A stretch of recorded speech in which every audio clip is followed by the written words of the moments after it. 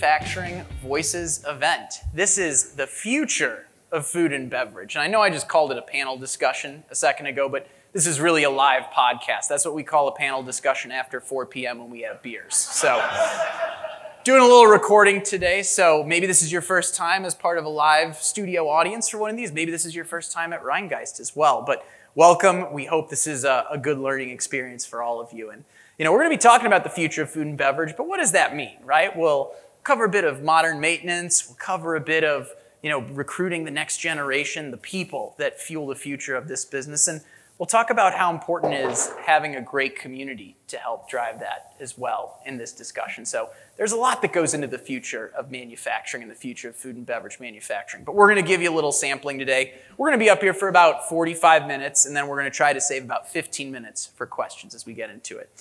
But maybe most importantly, I'm excited to introduce our excellent panel of guests. So we will go down the line. On your far right, we have Cole Hackbarth, Director of Brewing Operations at Rhinegeist. We also have Larry Hecker, Hygienic Design Specialist at CBT.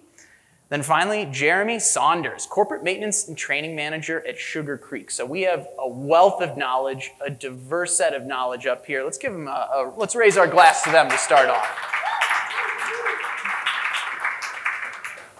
And I realize I didn't introduce myself yet. My name's Chris Luecke. I'm the host of Manufacturing Happy Hour, a podcast that's like TEDx meets How It's Made. We talk to industry leaders like the folks up here today about the topics that impact the manufacturing world, the way you talk to someone as if you were having a beer with them, right? No buzzwords, let's move away from the big language, and let's just get real as if we're having drinks at Rhinegeist like we are today. So you can find Manufacturing Happy Hour on all the popular podcasting apps, iTunes, Spotify. But with that, you're actually part of a live recording today. So in the spirit of Manufacturing Happy Hour, we got a couple icebreaker questions up here. So Jeremy, we're going to start with you. So, SugarCreek, the company you work for, is described as an innovative, diversified, and flexible food manufacturer. And I'm curious, what does it mean to be a flexible food manufacturer? Describe it as if we're having drinks with one another. Yeah, so one of the things that John did as part of his vision for the company is that flexibility that you're talking about, and it's the ability to meet whatever random design, custom design that any customer has that comes to him with a need, that he can rapidly do it. And this is even before we really ran into like a lot of supply chain issues. SugarCreek literally has mothballed manufacturing equipment stored in multiple locations throughout Ohio, Kansas, and Indiana that he can pull from. And so, if all of a sudden you do need to pivot to a new design, we probably have that equipment. So you're not eating all this lead time to put in a new line to do something unique. And it doesn't just stop with the equipment itself. We have teams inside SugarCreek that's literally what they'll do is, they can wire up an entire system from scratch, as well as write the programs to execute it. So it really is anything that you can envision they can do and execute for you. So I think that's really ultimately the flexibility that you provide your customers is to do those random oddball jobs. Can we make this happen? Probably, because John likes to be able to do anything. Yeah, and it sounds like you're already operating in the future a little bit if you have that type of flexibility, where in the past it's like you set up that line and that's what that line is for years to come, right? But you have the opportunity to change quickly depending on the product. Larry, I've got your icebreaker question here, and you have an interesting title. I haven't come across this title before, and that could just be my own inexperience, but what does a hygienic design specialist do? How do you describe that to someone as if you're having a drink with them at the bar? Well, since we're in a bar and we're having drinks, it's an Perfect. easy way to start it, right? Basically, a hygienic design specialist, my job is to help customers either build or redesign existing equipment to make it more cleanable for running food products. So essentially, making sure that they can run products safely, avoid product contamination. And generally what I try to do is make the designs as simple as possible, because the fewer parts you have on a system, the easier it's going to be to clean, and it's also going to be way more reliable. So that's kind of my my job in a nutshell. I love it. So simplifying design, making manufacturing more flexible. Cole, my question for you kind of eases us in to the, let's say, the first topic of our discussion today. And, you know, maybe you can do a little myth busting for us as we transition into this. Because when I think of a craft brewery, or when maybe a lot of people think of craft breweries, it's like, hey, how do you leverage automation? I think a lot of people think of it as a very hands-on type of operation. I think you have a unique perspective and can bring a unique perspective, since Rhinegeist started much smaller than you are today and have grown into really one of the bigger regional names in craft brewing. So I'd love to hear your perspective on that. Yeah, absolutely. Yeah, certainly we started very handcrafted and very manual with a much smaller system. The way, honestly, most breweries in the country are. Of the 9,000 breweries operating in the U.S., there's only 100 that are our scale or larger. So yeah, it starts out small, and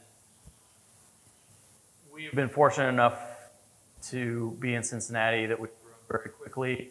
There was kind of an untapped beer market here that enabled us to really scale very, very quickly. And with that scaling, obviously, everything can't be manual. Once you're running 24-hour shifts and you're into true shift work and manufacturing, manual just doesn't work.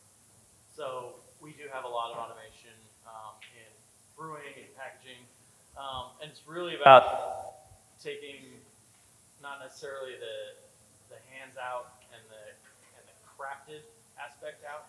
It's just simplifying the manual labor and the jobs that doesn't take skill to do, and letting automation handle that instead, so that our brewers, who are very skilled and very intelligent, can think about how to make beer taste better, and think about new beer styles, and think about new ways to handle modern process instead of just turning valves and flipping switches.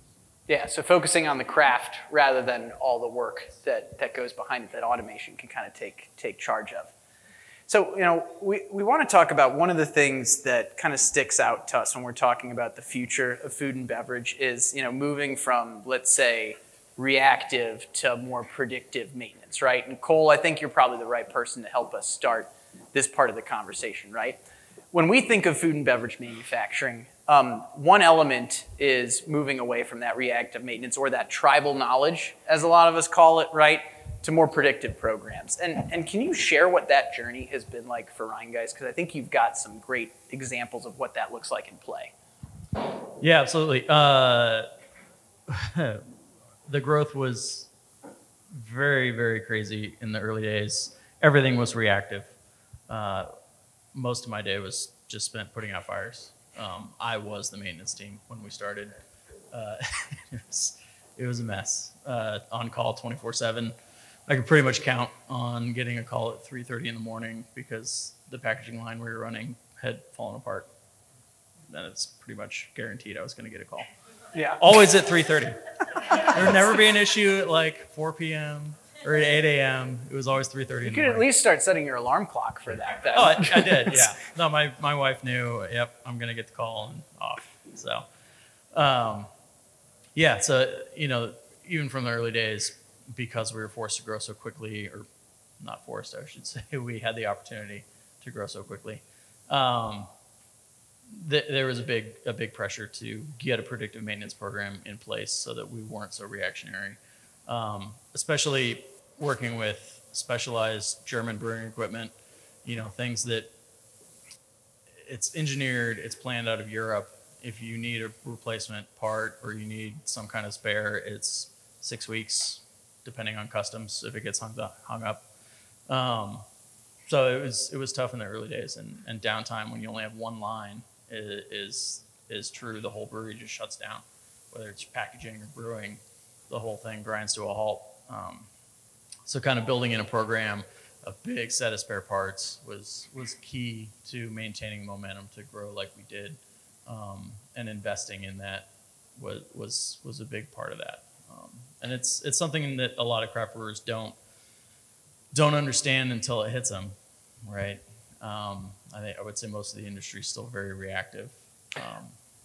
I'm curious, is that, because if we're seeing automation become more accessible to like smaller companies, do you think part of this is just craft brewers psyching themselves out saying, hey, this isn't for me, I can't do something like this, or is it other constraints? I'm curious what you think the realities of the situation are.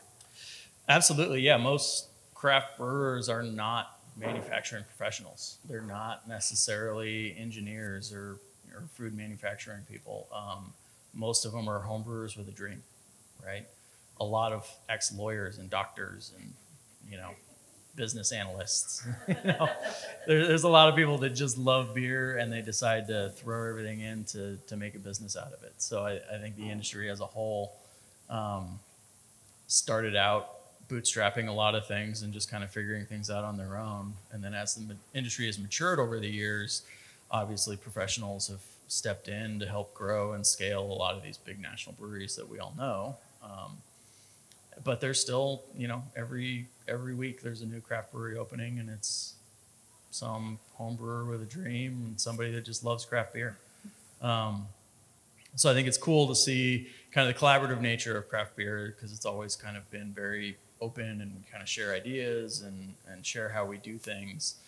And a big part of that has kind of been educating these new brewers on how industrial manufacturing works and how it works at scale, and that you don't have to be a big 100 million, 500 million, billion-dollar company to access this stuff, especially with the way automation has kind of come into accessibility and how it's become a lot more affordable and a lot more scalable up and down. So I think it's been really great to be able to plug that in. And Well, Jeremy, I want to get your take on this as well, because unlike, ex-lawyers and these people that don't have manufacturing backgrounds, you've also been successful at, implementing programs, and you have the experience, right? So, I understand SugarCreek is going through your own modern maintenance journey, and that you personally, have done this in past roles, right? So I'm curious, what has the journey at SugarCreek looked like for you so far? And maybe share this from the perspective of the goals you've set out and where you've gotten to so far. Yeah, before I jump to that, one of the things that you brought up was about getting things from overseas. For anybody who's new to that, there's some of our European brothers and sisters where they have vacations for an entire week as a country. So there's times where literally a country vacation or holiday can your supply chain. So it's another thing to consider as well. August. The whole month. The whole month of August. They shut down, they go to the beaches in Italy. Don't even try. But when it really comes down to implementing your predictive programs, I think a lot of us, we end up making mistakes because it's a huge pie to try and eat out one time. So we're not sure how to dive into it. But I would highly recommend anybody in this room who's considering it, or you're starting it, or wherever you're in the process, that really needs to be focused around your end user. If you're not going to focus your predictive maintenance program around your technician, then it's going to most likely fail. And we're in this day and age where everyone keeps trying to launch these programs, so there's a good chance that your technicians have actually already experienced this. So now you're trying to unjade somebody that you really need to execute this. So really, I would start there. I will go ahead and jump into the SugarCreek part, but definitely focus on your maintenance technicians. Are they empowered? Are they supported? Do they have ownership? Do they know what right looks like?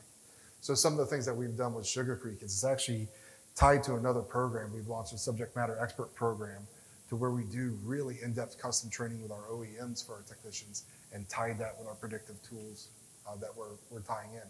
So now I have a thermoformer that's down. There's a vacuum leak. Right? Instead of taking that whole line down, I can use an II-900 that CBT provided for us. Thank you. But now I can look for those air leaks and troubleshoot it, and I go, okay, I know where this air leak is. I know how quick I can get to it. I can minimize my production impact because I'm not taking the whole line down and then trying to figure out where to start from there. So the II-900, we're getting into motion amplification, which is a really cool tool if you haven't looked into it. We're doing IR. And if you catch a theme here, really the theme behind these are really easy programs for your technicians to pick up. Those who are used to predictive tools, right? I get it. Vibration. Vibration is king. It's the best. That's what you'll run into as arguments. But is that the best thing to get your technician to buy into? Probably not. And that's, you're trying to get the best thing, but you're not getting the buy-in. They're not supported. They don't know what right looks like. So I would focus on them, get into simple ones, IR.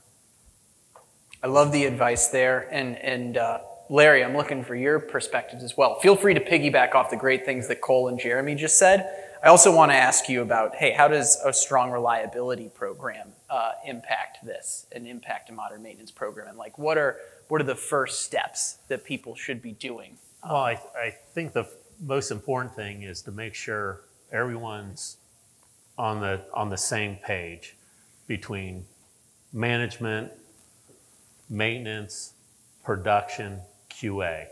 You have to have buy-in from all four, or it's going to be a disaster.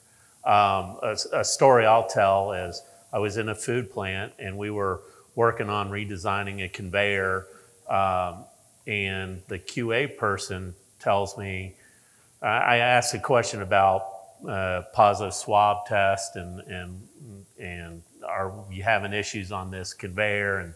And she tells me, she goes, well, when we have a positive test, we don't tell sanitation where it's at. And I said, why don't you? Well, we don't want them cleaning there because they know that's a trouble area and then not doing anywhere else. And I said, well, then how do they know that that's a problem area that needs to be improving? And so it was no communication between the groups.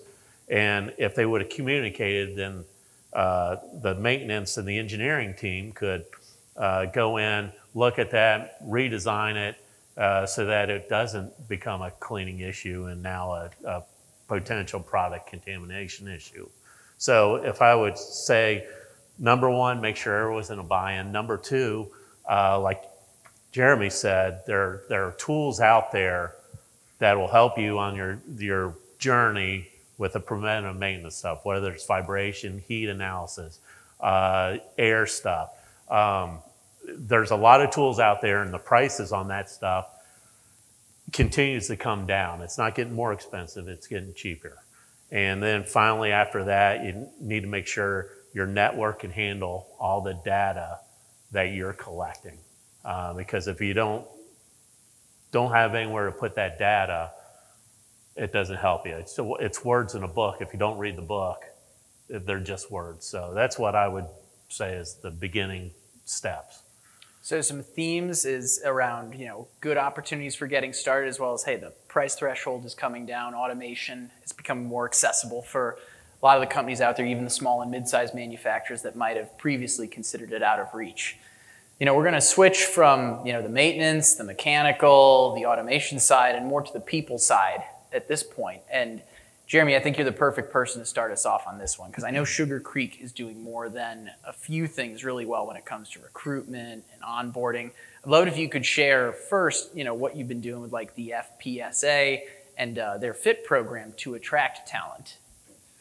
Yeah, sure. And so for those of you who don't know, the FIT program from FPSA, they're taking candidates who are entering in the maintenance field, and they're putting them through like a 13-week boot camp specific on food industry, food safety, and the equipment that's in our field, so that you are getting basically an apprentice level type of technician joining your team.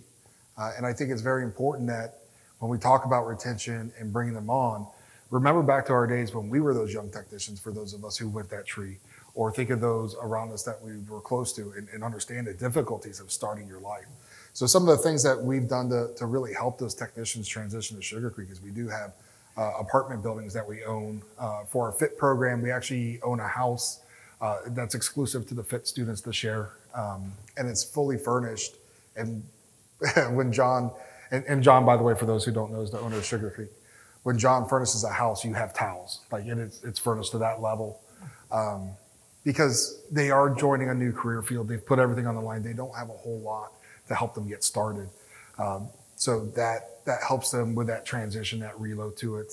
To go beyond that, he expands it to really all of his employees, to where, we're teaching life skills. Life skills from even running a banking account, as well as industrial training. We're releasing our own electrical training coming this Monday that we've developed internally. That's really focused on our technicians. So everything from really maintenance focused training to day-to-day training that a lot of people joining the workforce, they don't have these life skills. And John and his family has really invested significant capital into that to empower people. There was the interesting study, how many people are engaged in the workforce. I think it was just 28% for 2022 are actually engaged in what they're doing, and they just don't feel empowered. They don't feel respected or invested in.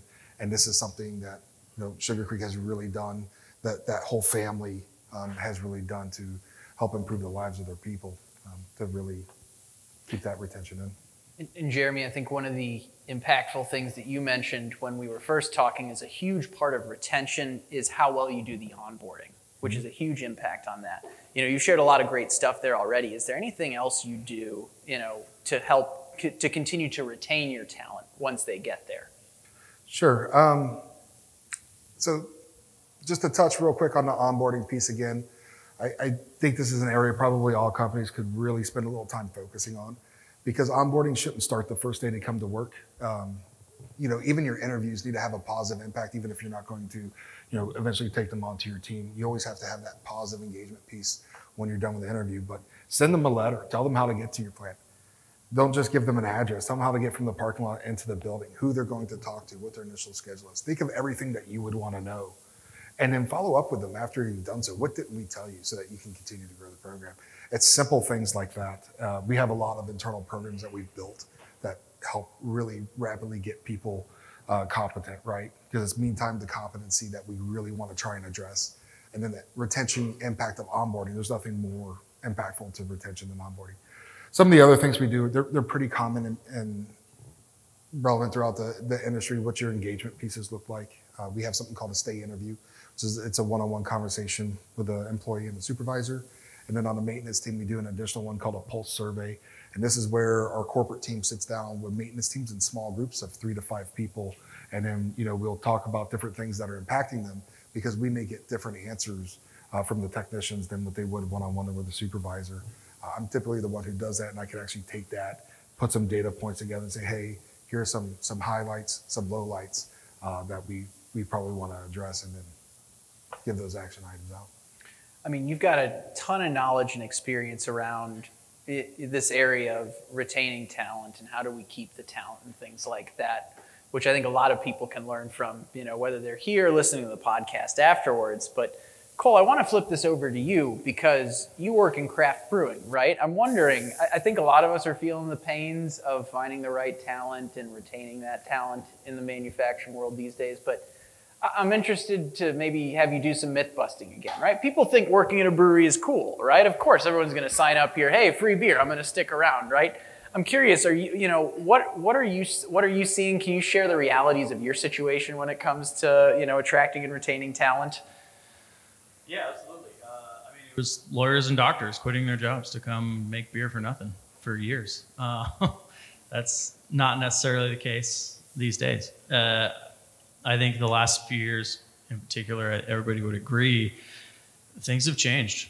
Cost of living is skyrocketed, and the number of people that can afford to work for fun and to chase a dream has dropped dramatically. So in the early days of craft, yeah, you're in it because it's craft and you're not in it for the money, you're in it for the beer. There's just not that many people that can do that anymore. People have to survive. They have to pay rent.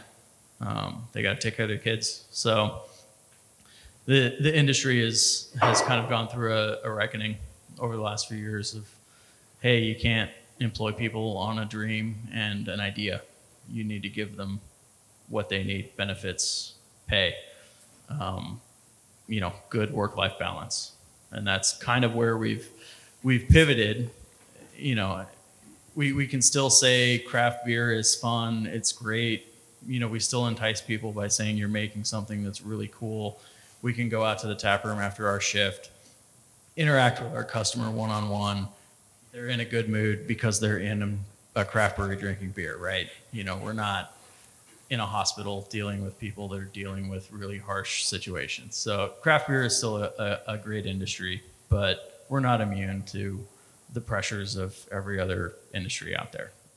And again, it's about focusing on the individual, what are their needs? What can we do for them? Craft beer is a relatively small industry when you talk, food manufacturing or industrial manufacturing. We're a small company compared to SugarCreek, and so when post-COVID, everybody kind of ramped up all of their entry-level wages, and the kind of the base wage just kind of skyrocketed. The industry had a hard time keeping up. So craft has really struggled to sell that story of like, beer is cool, but so we've had to double down and really focus on work-life balance and say, hey, we recognize you have a life, you have a family, we need to be flexible around that instead of asking workers to be flexible around us. And that's kind of the narrative that we've carried forward that has seen a lot of success despite not being able to, match rates overnight of Amazon and some of these companies that are just pay enough and people will show up. Yeah. So we're hearing work-life balance. We're hearing about the importance of onboarding. Larry, you see a lot of different manufacturers in the work you do, and maybe a different spin on this is we will bring it back to automation on this. How are you seeing automation help when it comes to addressing like the challenges that people are having around talent and retention and everything that goes into this situation? Well, I think over the years, people always assumed, automation is going to get rid of jobs. And it really, in the pandemic, has really highlighted the fact that now automation really isn't getting rid of jobs. It's filling in for people you can't get. I had a customer a food customer, that just put in 7 robot arms to stack boxes at the end of the line, which each one got rid of 3 people they needed. They didn't let people go. It was empty jobs they could not fill, and now they used automation to fill those jobs they couldn't. So anyone that were doing that job in-house, now they're free to do something else that's more productive. So really where I see the automation is look for the jobs where it's highly repetitive, it's simple, and how can we automate it so that person doesn't go brain dead doing that job 40 hours a week. There's, the people that your good employees are always going to want to be challenged, always want to look for more responsibility. Those are the people you want to keep, and you don't want to have those people doing a repetitive job over and over again, because they'll just burn out and go somewhere else. So what I see automation in the future is basically filling in where you can't fill in with people. And to kind of comment on Jeremy, I've told him many times their company is so unique when it comes to attracting talent and how do they get people in the door and how can they provide things outside the doors and the walls of that factory to still help their employees. And it's some of their plants are out in the middle of nowhere, and you think, well, how are they attracting people out here? There's not 100 people that live around here, let alone 500 in this plant, and yet they're able to do it simply because they're creative. They think outside the box when they're doing that kind of thing. Speaking of thinking outside the box, or maybe speaking of food and beverage specifically, right? We've told everyone we're talking about the future of food and beverage. We've covered some topics that no doubt impact food and beverage, or that impact all manufacturers, I should say. But Larry, are you seeing unique opportunities in the food and beverage industry specifically, or unique challenges that you can talk to just from the breadth of folks that you see? There's always, every year there's going to be more governmental regulations that people are going to have to follow. The latest one in the bakery world is sesame seeds are now considered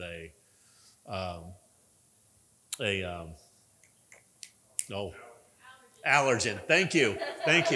Really? Yes, it is now an allergen. So if you go into any bakery that's running buns for a restaurant, if they're running McDonald's and they're running Big Mac buns, of course there's sesame seeds on it. Well, as those go through the line, sesame seeds get all over. Well, if they're running now a product that doesn't have seeds on it, they've got to clean everything out. And again, sesame seeds 2 years ago wasn't considered an allergen. So again, that's a government regulation that now the food people have to deal with. So it goes back to, okay, how do we make our plant forms more flexible, more cleanable, so that if we've got to change from product A to product B, how can we do it quickly and efficiently to minimize downtime? So again, that's a unique challenge because if you're building transmissions for a car, the government's not going to suddenly come in and say, hey, you can't use aluminum on that part. It's just not going to happen. But in the food world, there's going to be regulations coming. Yeah. And the different products CBT sells, things that we sold in food plants 20 years ago, we can't do it now. Or we don't want to do it now because particularly FSMA, the new food regulations, requires manufacturers to be much more sensitive about the cleaning of their plants. Real quick show of hands. Does anyone out here have a sesame seed allergy, or is this really? Okay. I was going to say, I wasn't sure if we'd get any hands raised, but I figured this was a good thing to put in place. But what I like about it is it ties into what you were talking about earlier, Jeremy, with flexible manufacturing, right? If you have flexible manufacturing and you can quickly make the transition over from something that has sesame seeds to something that doesn't, you can still be competitive rather than having it gum up the whole process of, continuing to get product out the door. So good reality check there. As we finish this conversation, the last topic, it's kind of a fun one, right? Because we're here in Cincinnati, right? I'm a guest here in Cincinnati today. I'm originally from St. Louis. I live in Milwaukee, so I'm rounding out the German triangle here. But, I wanted to do something to kind of celebrate Cincinnati manufacturing. And kind of the last question to go down the line for everyone is, hey, what characterizes the Cincinnati manufacturing ecosystem, and what can others learn from the great things that the Cincinnati manufacturing community is doing? Because a lot of people that will listen to this podcast afterwards aren't necessarily from Cincinnati. So, what makes it great and what can others learn from it? We'll go down the line. Cole, you've got home field advantage here at your manufacturing facility at Rhinegeist. What would you say to that answer or that question? Yeah, I think it's the diversity of industry and the amount of support for those industries. I've been in brewing all over the country, from the Pacific Northwest all down the West Coast, and depending on where you're at, getting parts, getting support, getting people that know what they're talking about and knowing how to help you in a pinch. Going back to that living a reactive maintenance lifestyle, having somebody that you can call and say, hey, this is what's happening. What can you do for me? And getting an answer is key. And I think Cincinnati, just because of the number of different industries that are here and the amount of support that goes along with those industries and companies that just specialize in all kinds of manufacturing and, like CBT and these kinds of companies that just, I don't know what you do, we'll figure out a way to help you. And I think that's what makes Cincinnati just awesome. Like, doesn't matter what you're into, you'll find somebody that knows how to do it. And you've been around to a number of other regions as well. Cincinnati is not like the first spot that you've called home. No, I came out here from LA previous to that. Obviously, LA's got some manufacturing and the port, like everything's flowing in and out of Long Beach.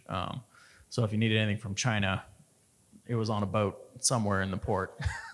But before that, I was up in the Northwest. I worked for a brewery kind of in the Columbia River Gorge that was outside of Portland.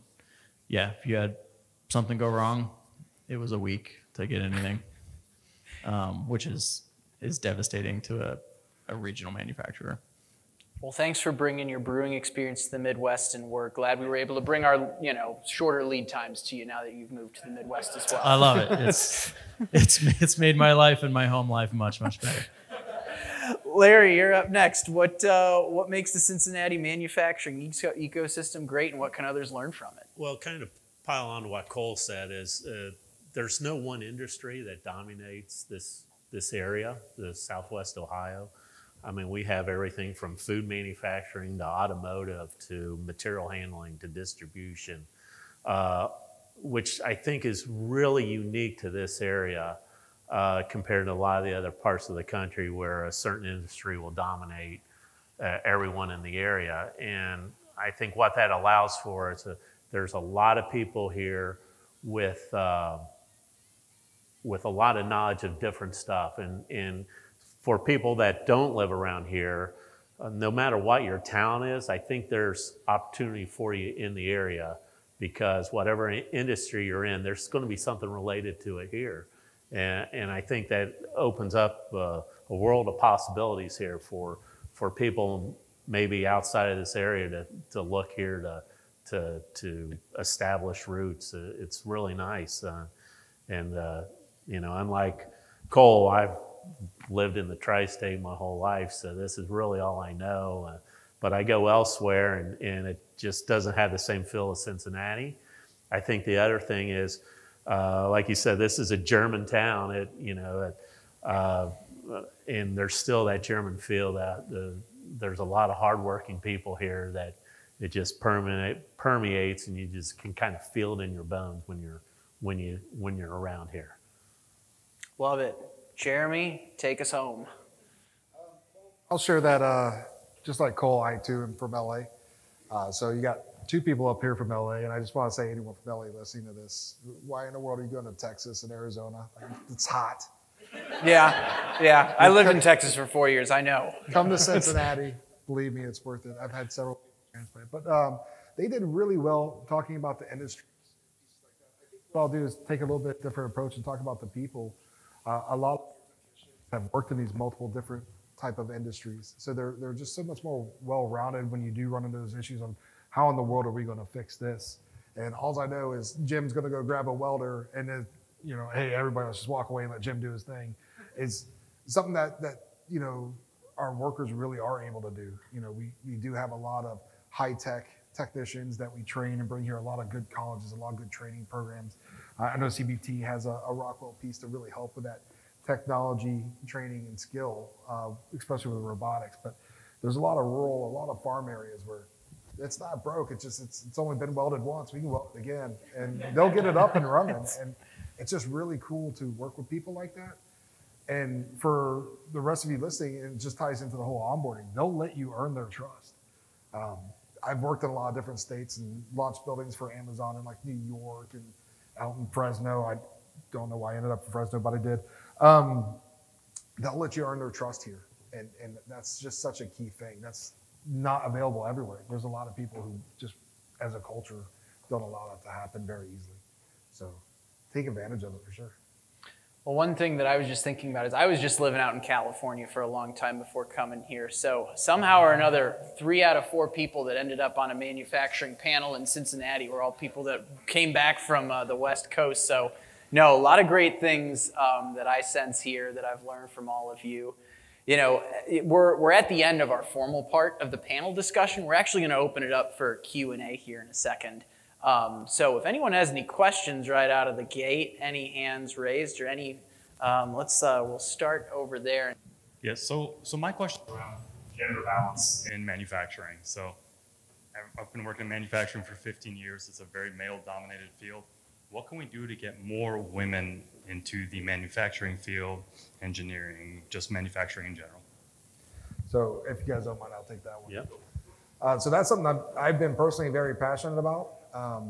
When I did work for Amazon, I brought in the first female technicians into this node for Amazon. And it was a very key part of the Air Hub that's launched here.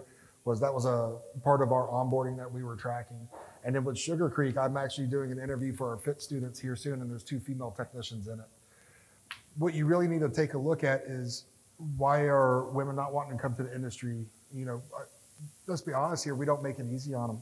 So keep that in mind. How do we make it easy on them? And there's a lot of things where we don't. All your safety strategies, your gears and stuff like that are actually intended for your male size people, so taller, stronger upper body, and the women are at a disadvantage to do it. Also, especially in this area, it's just been so dominated that that's a male line of work. So that stereotype still exists. So you really need to get some marketing out there. Some of the things we did was we had women that were in Amazon Go to like job fairs, internal job fairs, to try to get people to transition from our production labor force into, it was an MRA program to bring in female technicians that way, because it was just, there's not a whole lot in the labor market with the female population. So you kind of got to create your own. You can do that through your apprenticeship programs. So the FIT program that we're doing, it's one of their key focuses. We actually had that discussion. So find programs that do that, but then help empower those programs. Put some female managers out there talking to your female production workers, say, hey, have you even considered this? And it may seem impossible to them because they may have been told their entire life that they can't do it. Well, no, it's not impossible. We have a training program for you, right? Make it easy for them. Review your safety stuff and make sure that it works for all genders in your business. I think I rambled on that a little bit. Oh, that was a great question and a great answer. Yeah, thank you for bringing that up. And I'll quickly add to that real quick. I've been to some workforce things, and this is something that the Manufacturing Institute has talked a lot about. But there are some barriers for women because childcare primarily falls to the females. So things that you can do is to provide resources for childcare, and also adding to what Jeremy was talking about earlier with flexibility.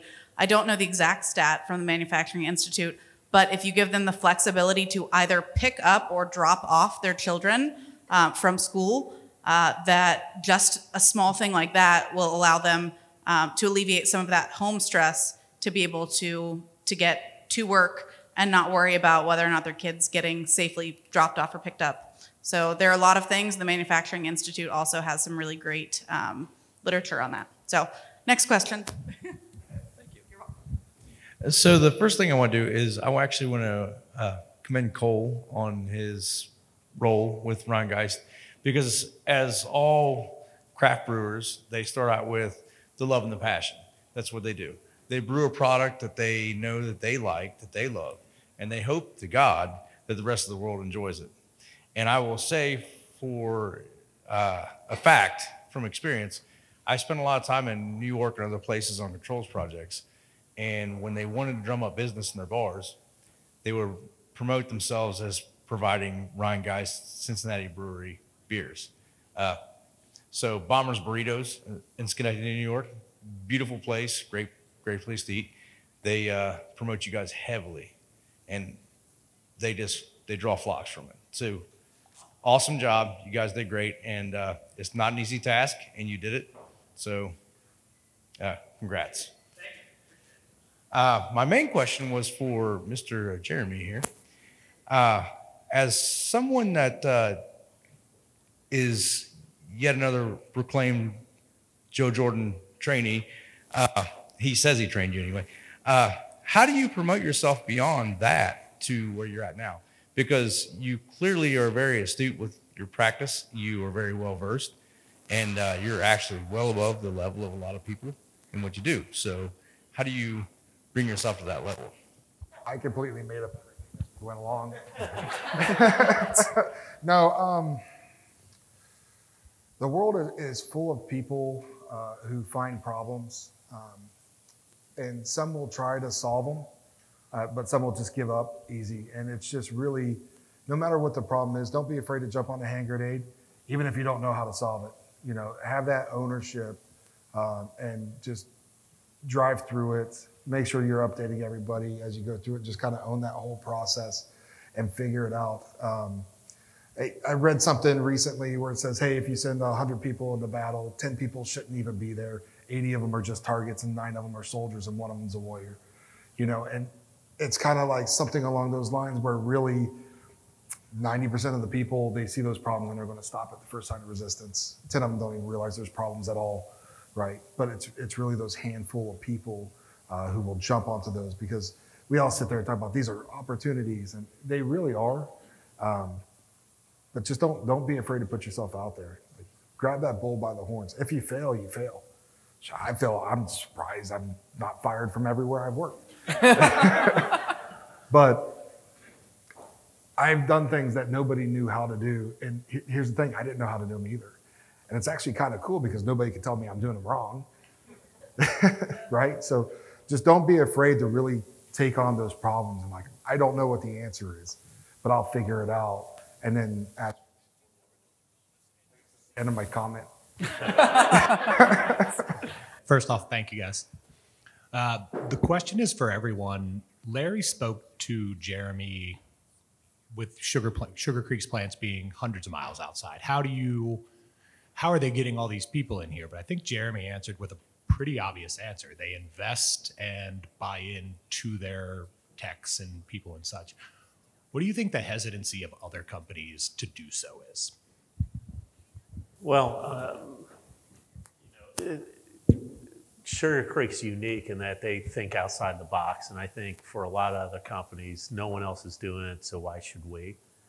And I think in this day and age, throwing another $2 an hour on the hourly wage isn't going to do what you think it's going to do. I think there's a lot of the companies where I call on where, one of the questions I ask just about every time I'm in a plant is, how are you guys doing people-wise? And a lot of people, we're short electricians. We can't get production people in here. We can't do this. We can't do that. And then there's a few companies that only say, yeah, we're doing really well. And those are the companies that seem to treat their employees better and more uniquely, where you'll go through the lunchroom and they've got sign-ups for some baseball game or a picnic coming up or a trip to wherever. And those are the companies that seem to are having a lot less difficult time attracting people, or the companies that aren't just looking at the jobs they're offering as an 8 to 5 or a 9 to 5 job. And, we'll take care of you in this time frame, and then you're on your own. It's the ones that, like Callie was saying, childcare in the morning, or allowing for flexible shifts. The people, another thing that just kind of popped in my head are the people that have very rigid shifts also seem to struggle a little more on the personnel part of things. And I see a lot of people where, particularly during COVID, they kind of staggered their shifts a little bit so that it didn't have a rush of people in all at the same time. And people really liked it. I don't have to be here at 7 every day. I can get here at 8. Now I have time to drive my kid to school. Or I can come in at 6 and I can leave at 3. Now I can pick up my kid from school and things like that. So I think really be creative. Just because other people aren't doing it doesn't mean that's something you shouldn't do.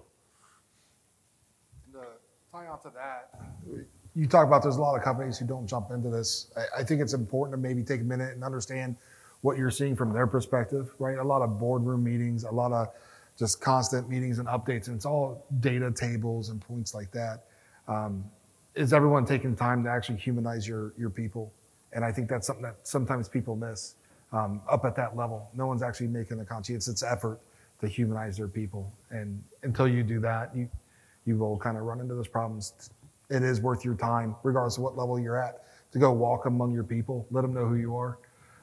John Richardson has a whole bunch of plants, and he walks them, and the technicians know him. They've shake, his hand when he comes around, the impact of that. And he understands and he remembers his people because of it. That's something that I would definitely encourage. If you're running into that in your own company, help humanize them. I'll add one thing to that as well. The thing that I'll add is that probably about, 15 episodes ago, I was talking to an individual named Jason T. Ray. He runs a company called Paperless Parts. But he summed up, I think, this conversation in terms of a lot of the great things that Larry and Jeremy just mentioned. He said, hey, we know for a long time we've had like a talent gap, right? Or a skills gap, right? We have a lot of different words for it.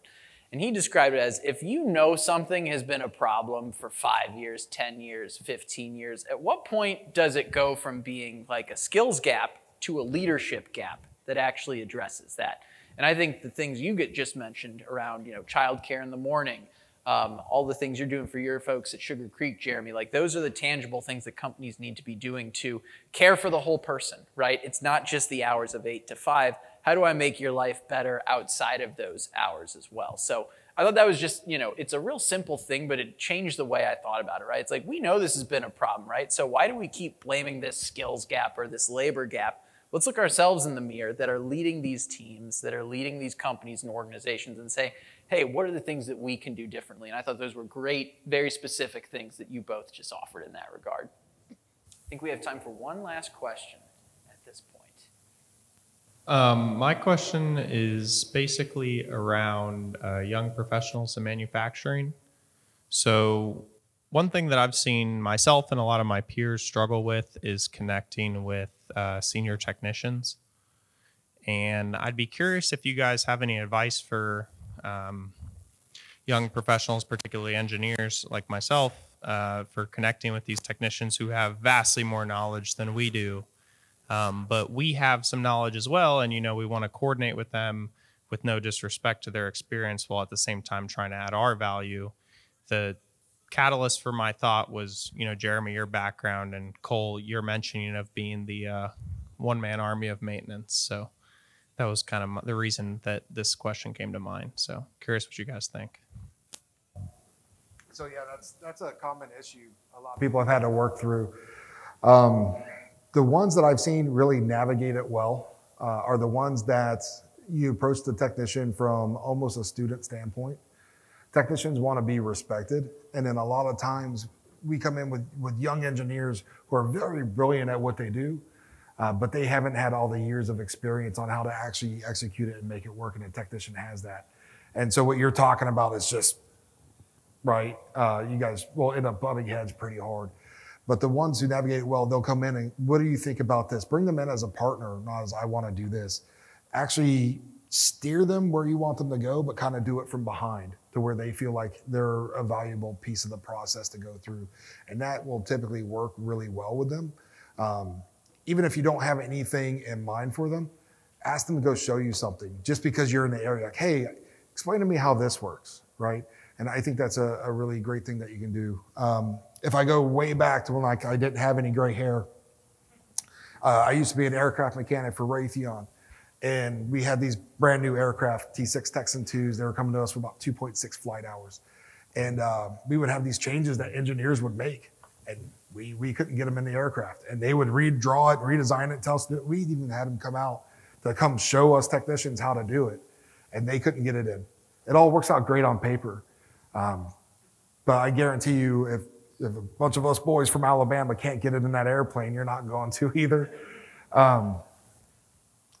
So eventually some places have gotten really good to where they actually take aerospace engineers and they teach them actual aircraft maintenance hands-on portions to help bridge that gap to really understand the differences too. Engineers are brilliant. You guys know you're brilliant. You make the world run. You really do. But so do technicians. They're just a different type of intelligence. So do that. It's almost like the patient-doctor relationship, or I'm sorry, the nurse-doctor relationship, right? Go in as the nurse. Let them be the doctor. Ask them their advice. Go in that approach, because then when you want to do your idea, like, well, what do you think if we try this? They're more apt to listen to you because you're a partner at that point. You know what I mean? Not a competitor. Yeah, 100%. What Jeremy said, I will add on, be persistent. When I started in the golden age of craft, everybody wanted to get in. Every job posting, there was 50 young guys that were like, yeah, I want to make craft beer. It's great. You'd fly. Never hear anything. So it always took, the ones that got in were the ones that followed up again and again and again and again. And remember, if people aren't responding and they're not getting back to you, it's not because they don't care or they're offended or whatever. They're busy, right? They're doing awesome. especially manufacturing, they're trying to get the equipment back up and running. They're trying to keep production going. They're trying to hit the schedule. So if you're trying to get something out of these people and trying to learn from them, you've got to be persistent and you got to just keep at it. And eventually, you know, they're going to remember, okay, hey, I've seen that name a few times. They aren't giving up. So I'm going to respond and I'm going to start a conversation because I'm tired of seeing the email and feeling embarrassed that I don't have time to answer it. And I wish I did. Right. And it's just the nature of where we are right now. Everybody's busy. So just stay persistent, stay persistent.